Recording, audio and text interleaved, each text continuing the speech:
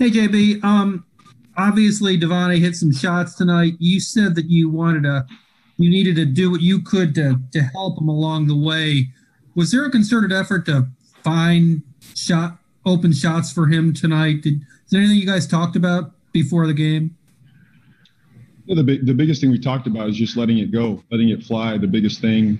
We found him some open looks out of timeouts. We got him some good looks. That's on me to find him some better looks than he had been getting. So I like the looks he had.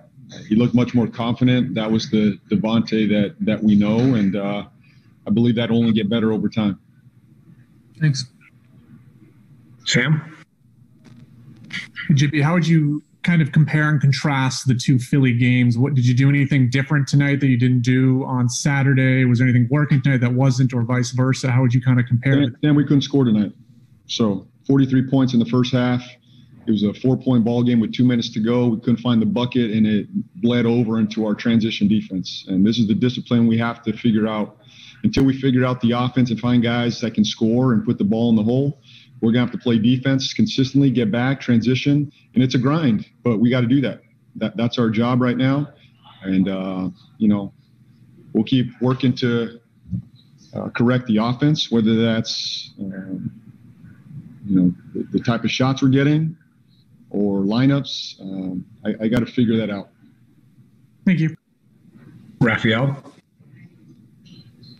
Hey, Coach. Raphael with the three-point conversion. Coach, you mentioned that second quarter, end of the first quarter, going into the midway into the second quarter, you all jumped into that lead, especially when LaMelo Ball came into the game. Is he gaining more of your confidence each game as he played? Yeah, I got more and more confidence in LaMelo. He affects the game when he comes in with his energy, his spirit, his playmaking.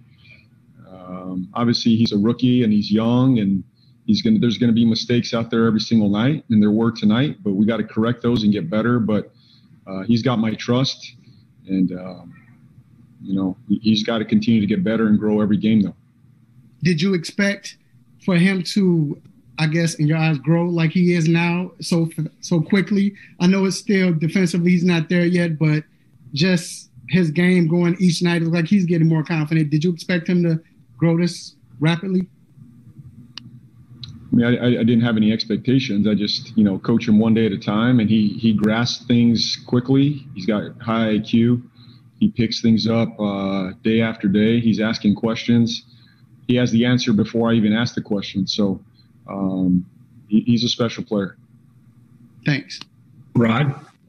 JB, with points in the paint and the rebounding battle, you guys aren't seeming to win in those, in these games you're losing. How do you try to fix that, and what can you do to alleviate what you guys have going on in there right down inside?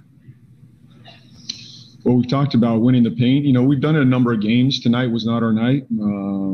Philly's a big physical team, and being without Zeller's obviously affecting us. It's a lot on Biz, and that's just where we're at.